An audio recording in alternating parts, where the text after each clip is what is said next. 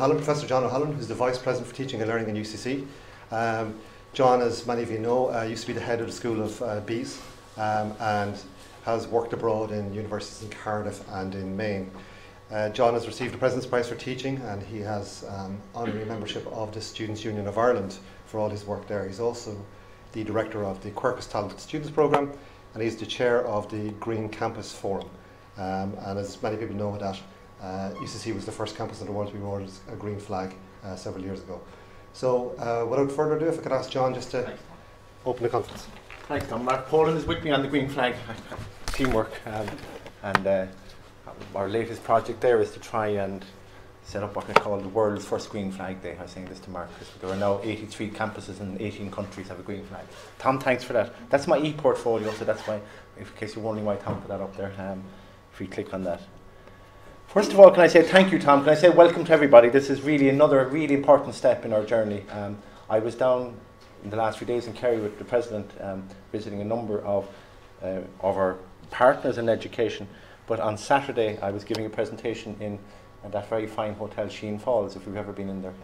It's only medical graduates can go there, of course.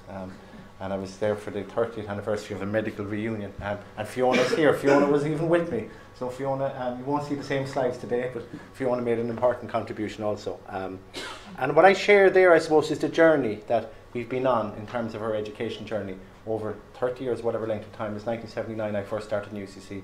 And I was complimenting Mark at lunchtime as a steward of our estates and the leadership that he has shown. Despite all the strains that come on us in all the very difficult times which we've been through, we still have a fantastic campus that all of us are proud of, I think, actually. And I think that's Mark's leadership in that, both in the external estate but the internal estate. To me, it makes me incredibly proud.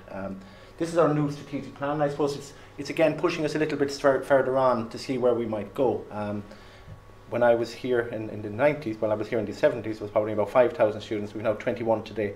And I suppose what we're trying to do is to continue to build on that excellence and build on our heritage. And what's exciting for me really is what's been happening over the last few years with the collaboration between our office, Mark's office, AVMS and Ger Cully's team, that intersection between the place where I suppose we all teach and we all learn. Pedagogy is made up between space and technology and students and faculty, all mixing around and trying different things. And the role that space plays in that is critical, and we'll hear lots of other things as well, like light and other things, but I've been hearing about it at lunchtime. I'm really looking forward to Stephen's presentation. And then occasionally, and I know Sarah will kill me, but then occasionally you get these really surprises like Sarah Mulrooney and her team suddenly pop out, who's one of our colleagues in the School of Architecture, and suddenly says, well, why can't we do these things together? And now Sarah's got a PhD student, we've got master's students, and then we've got the hub going on in the background. And I suppose what we're all trying to do is to focus on the next generation, and whatever those generation of learners might be, whether the generation Z or if you're a baby boomer, that's fine too, we'll take you as a learner as well. But it does require a different kind of approach and engagement, and that's what's exciting. Tom reminded me, he said that, and I don't remember this, Tom, but last April we had another workshop, and a lot of the students were transition year students, and I'm going to see now how many people know this software. The transition year students were talking about streaks. Now, when I was growing up, streaks was something that happened at a match. Usually that was rather rude and didn't want to happen. Has anybody heard of the software called Streaks? Okay, so while we use Snapchat and WeChat, they were using Streaks, Tom, was that right? So I think streaks are a way, and I'm not 100% sure what that's a way of actually keeping something going. It's Yeah. a streak. So what it points to is that the bridge sometimes is big, and the gap is sometimes big between the technological connections. I'm not saying technology solves everything, of course it doesn't. But actually, if we're not even on the same pitch playing the game, or even in the same room, then that's incredibly challenging. And Instagram, and I know that those 30-year medical students all use Instagram for photographs, far too advanced for me. But I suppose the reference point for us is our strategic plan, and I see Gemma here who was responsible for developing some of that on the academic strategy. And in there we say we want to implement an academic strategy to deliver an outstanding student-centred teaching and learning experience with a renewed, responsive, research-led curriculum at its core. In order to do that, then we need to do a number of things.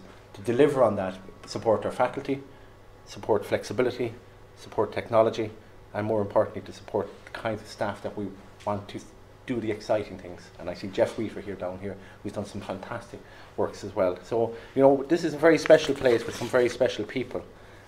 Last October, we called, I think, our first meeting of this kind of scale, we started to try and spark some ideas. October 2016, Tom organised and his team the first Next Generation Spaces seminar. And our own team spoke at that: Bryony, Sarah, Ian Hutchinson, our students, Julian Collette, Michael O'Sullivan. And I suppose what it began to do was to spark interest, let people see the possibilities of what might actually be possible when you start to change the way the dynamic actually works.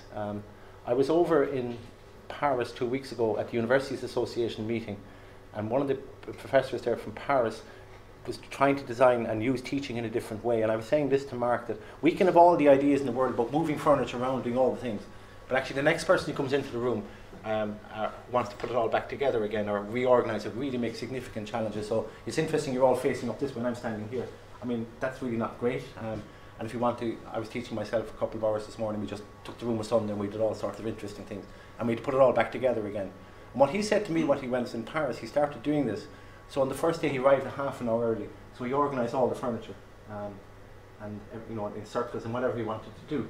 And that worked great. And then the second time was fine. But then the next time he discovered, of course, he, like all of us, including myself, was a few minutes late for his lecture. And he was worried because he ran in and said, God, I'm going to have to organise all the furniture. He didn't have to. The students had already done it. And I suppose what that really points to me is let the students be partners in this learning, which we do in so many other ways. Let them be partners in that learning. And I think that flexibility would be absolutely fantastic. So what we captured here is a number of these kinds of activities that we've been doing across the institution, from a basic space right through to a complex space, and the extent of which space is changing the pedagogy and influencing the pedagogy and influencing the dynamic nature of our learning. Not everybody will buy into this, and that's fine actually. I'm not worried about that. I think what I'm interested in is giving people the opportunity to engage in something interesting and experimental. And then we've got virtual reality, and I'm always struck as a biologist that the case control studies that have been done on first year biology classes, that if you do a virtual reality laboratory and an actual real laboratory, the outcomes of the students are not distinguishable statistically. Beyond first year, I don't know. And as we try to grow our student body, which we are going to do with 2,000 students over the next while, you know, Mark and I and others will be having conversations as what might that space look like? Should we build big things, small things, and so forth? So I'm really interested in what Stephen is going to say about that today, and other matters as well. So we launched a call then, and over the last summer, and in particular Mark's team, the AVMS team led by Ger Cully and Killian and John Fitzgerald and Colette and Holt and my own team did a fantastic job over the summer in terms of looking at spaces. We had 23 applications for the next gen, and we funded 9 of those. And what we're trying to do, we don't have lots of money, but what we're trying to do is to align the things we're trying to do with where the resources are going to be deployed anyway. And what we're trying to do is, I'd ask for those of you that weren't successful to be a little bit patient. We'll try and do the same again next time round. And where we're going to do, when I say we, Mark and his team and others are going to do some significant work on refurbishment. We'll try and align them up so we can get the opportunity to develop some of those spaces. So Doon Cuivon, some of you will know down in Cork Gwivna and Dingle, that's one of the areas that's getting significant investment. Fernhurst, William Thompson House, the Dental Hospital, Central Room, the AT Lab, Podden de Boule, the Library Studio, the Orb Atrium, and so forth. So there are many examples, and if you haven't seen that pod, it's up in Q+1. UCC has proudly got the highest number of students with disability, ranging from learning disability right through to total amelia, which is a huge achievement for any organisation to have that universal design. These pods of people who are sensory sensitive and really, really good. Although, anyway, I won't say we had an interesting experience a few minutes ago. Chairs then are the next level down, which is that you can actually have high back chairs, so you can again eliminate noise and sound in a very simple way. They're about €600, €600 to €800 each, something of that order. And Colette and others have been leading the charge on this. And Linda, of course, in our disability service, who's, you know, disability service have been really fantastic in driving a lot of these initiatives. Over the left is Tom's latest project, which is the Boule Studio. And that's actually where each of us as faculty, students, and everybody can go in with your memory stick, put your memory stick into the machine, move back, and with one foot pedal, you can just record yourself all your slides, and you can just one touch of a button and pedal again, and just take your memory stick and you go, if you want to prepare assessments or assignments and so forth. And you know, I was really struck by Siobhan Cusack, our examinations officer, came down with me and she said, John, you know, that would be really quite nice to do information for students on examination halls and so forth. So this is for everybody, and if we have to build more, then we try and build more, than whatever we need to do. I mean, Colette has been so generous already. We can maybe not ask for any more space, but we work something out. And you know, lots and lots of examples of things going on here. And I'm just a person up the front telling the story. This wouldn't happen without a lot of real serious actors in the room here, and a huge amount of collaboration that's been involved in that achievement. We've also set fairly high standards in terms of minimum specifications in our lecturing space, albeit a classical lecture space.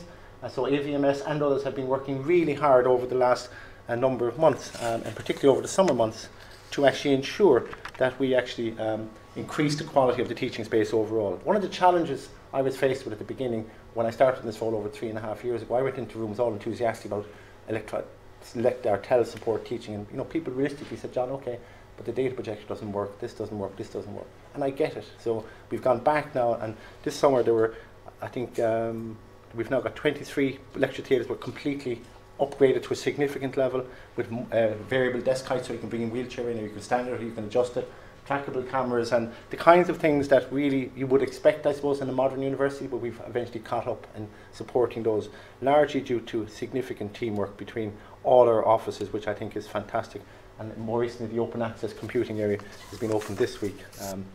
In addition, of course, then we're linking that with research, and we secured funding to support a master's and a PhD student in transitioning to the hub. So what might happen in these kinds of teaching spaces? How might we capture that? How might we document that? How might we learn from that?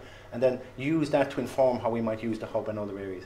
And again, that has leveraged fantastic opportunities, because we fund one PhD and one master's. Out of that, there are 2 further masters in teaching and learning who are now going to look at a project in space. I think there are 8 architectural students, and there are others. So this has created a huge momentum in terms of trying to understand how and when and we might use this space. And I think that's really important, actually, and not have a fixed view on it, and actually see how it works out. And those of you will be familiar, this is the hub, or the plans for the hub, which was the former medical building, and it's a very, very significant development being promoted in that area. But again, we want to inform that by research. We want to inform it by best practice and how we might use that particular kind of space. So I just want to conclude by saying that it's a really exciting time, and I think that we've come a long way. We have a lot more to do, and we will continue to invest on it. And for me, collaboration is key. And I was out in China earlier this year, and I was struck by, and some of you might have heard me use this phrase before, but it resonates in my head when I was just preparing a few notes today. And it was a great phrase that said, if you want to go fast, you go alone. If you want to go far, you go together. And I think we want to go far. We want our students to go far. We want to be ambitious, and we want to keep pushing it out. So I want to just say thank you to those provided the leadership, Tom, Mark, John, Colette, Ger, Killian, and their teams, because this wouldn't have been possible without any of you. And we have a lot done, but actually we have a lot more to do. So that today Tom has put a great program together to actually share some new things, but also maybe see some new possibilities. So it's going to be exciting. Cogardicus, welcome. I look forward to very much to hearing what's going to happen this afternoon. Thank you, Tom. Thank you.